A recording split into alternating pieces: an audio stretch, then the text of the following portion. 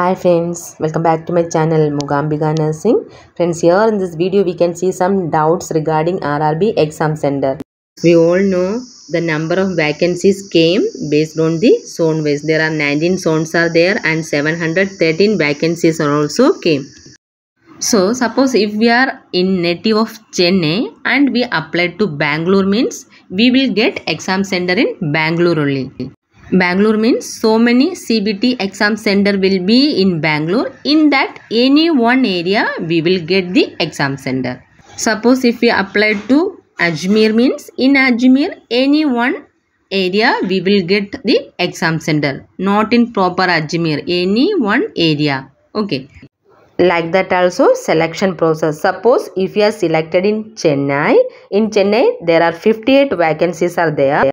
So you will get posting in any RRB hospital in Chennai, not in proper Chennai. Different RRB hospitals are there in Chennai. So you will get any one RRB hospital in Chennai. Suppose if you are applied in Kolkata number of vacancies 127 vacancies are there. So you will get posting in anywhere in Kolkata. Okay. There are 719 vacancies are there in all over the India. Application form already started on 17th August and last date to apply is 16th September 2024, that is this month 16th. And we all know exam pattern. Exam is computer based exam, that is CBT mode, and duration of exam is 90 minutes. There are 100 questions are there for 100 marks. There will be negative marking is there. 1/3 negative marking is there for incorrect answer.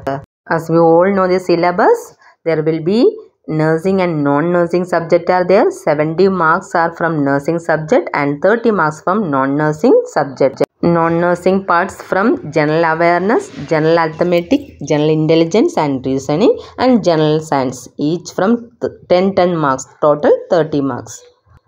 Study well for the exam. They didn't announce the exam date.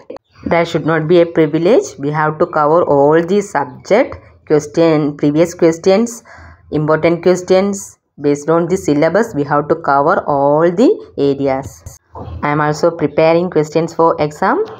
Based on the previous question papers, I am preparing, and important questions, expected questions, all I am preparing. While coming exam date, we can cover non-nursing subject also.